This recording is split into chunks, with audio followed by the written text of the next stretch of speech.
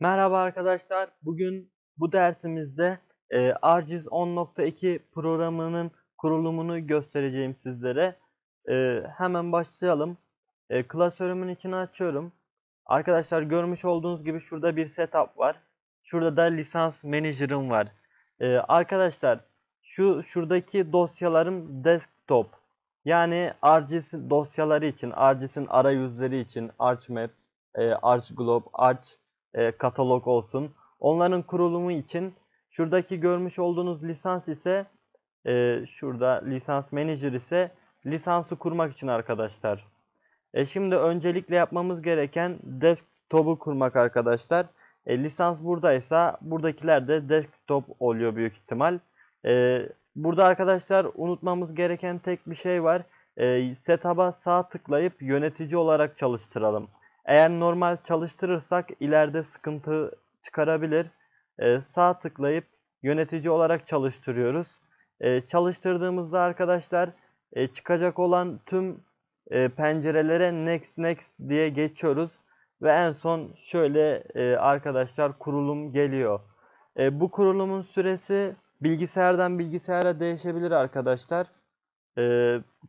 Bazı bilgisayarlarda 20 dakikada kurulur. Bazılarında yarım saatte. O bilgisayarınızın donanımına kalmış bir şey.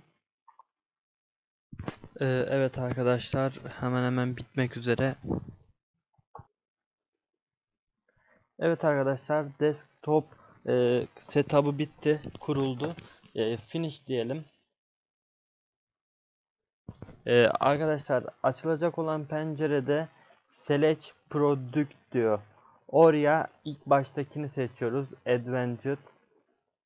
Aşağıda da License Manager 4 var. Orada ise en alttakini seçiyoruz arkadaşlar. Define a License Manager Leader from the ArcGIS Administrator ve OK'ye basıyoruz. Açılan pencereyi kapatıyoruz arkadaşlar. Şimdi sıra geldi lisansımızı kurmaya. Lisans Manager'a geliyorum arkadaşlar.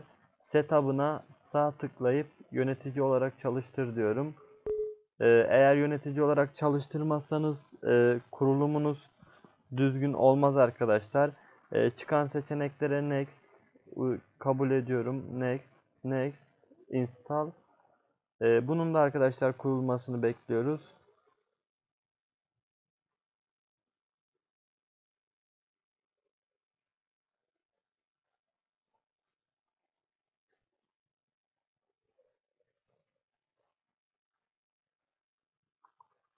Evet arkadaşlar, bu da işte dolmak üzere.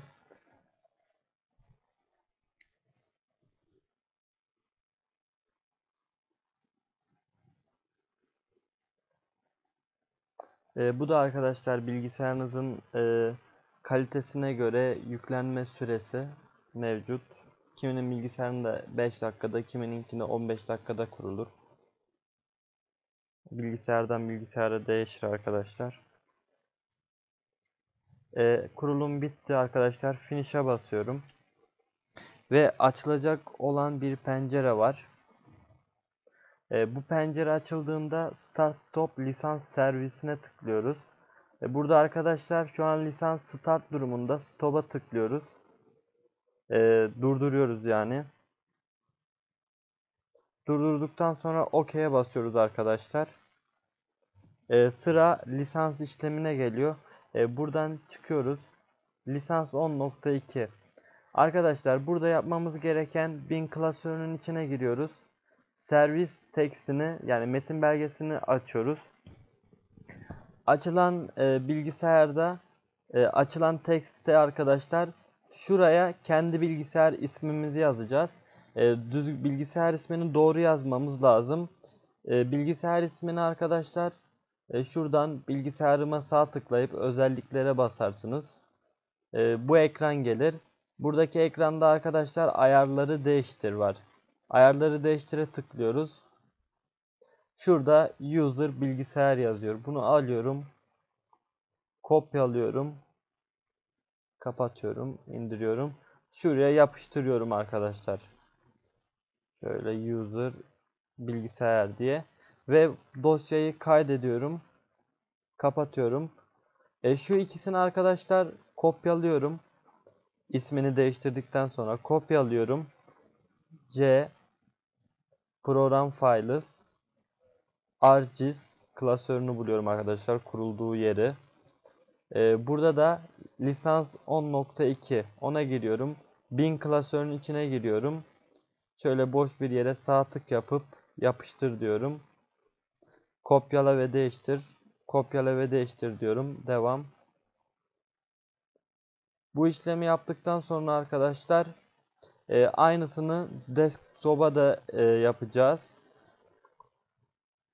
Evet arkadaşlar, desktop'un içine giriyorum. Burada da bin klasörünü buluyorum. Bin klasörüne çift tıklayıp aynı işlemi kopyala, şöyle boş bir yere sağ tık yapıştır yapıyoruz. Kopyala ve değiştir. Kopyala ve değiştir. Devam. Şu an arkadaşlar buradaki işimiz bitti. Şimdi arkadaşlar lisansı tanıttık. Sıra geldi aktifleştirmeye. Şuradan aramaya lisans manager'ı açacağız. Lisans server administrator'ı tıklayalım arkadaşlar.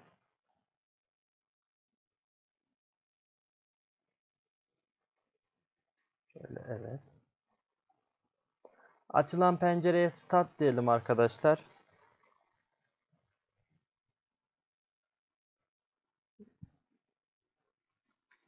Start dedikten sonra arkadaşlar kapatalım. OK diyelim. Ondan sonra arkadaşlar administratörü açacağız. Şurada görmüş olduğunuz administratörü. Bunu da açıyorum.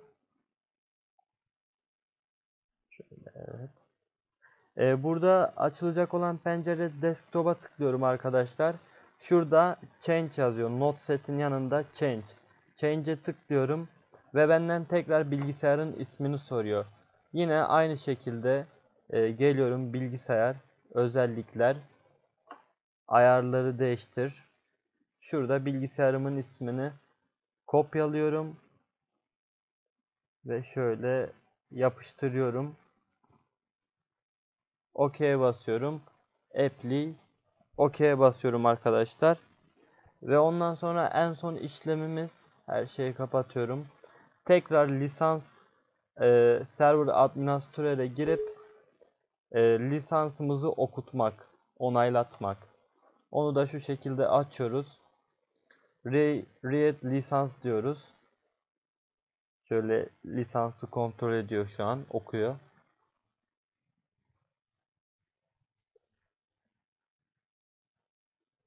Şu an lisansı okudu arkadaşlar. OK'liyorum ve artık ArcGIS kurulmuş durumda. Şöyle deneme amaçlı ArcMap'i açayım. Bu şekilde ArcGIS programını kurabilirsiniz arkadaşlar. ArcGIS programıyla ilgili eğitimler kanalımda mevcut. Oradan da bakabilirsiniz.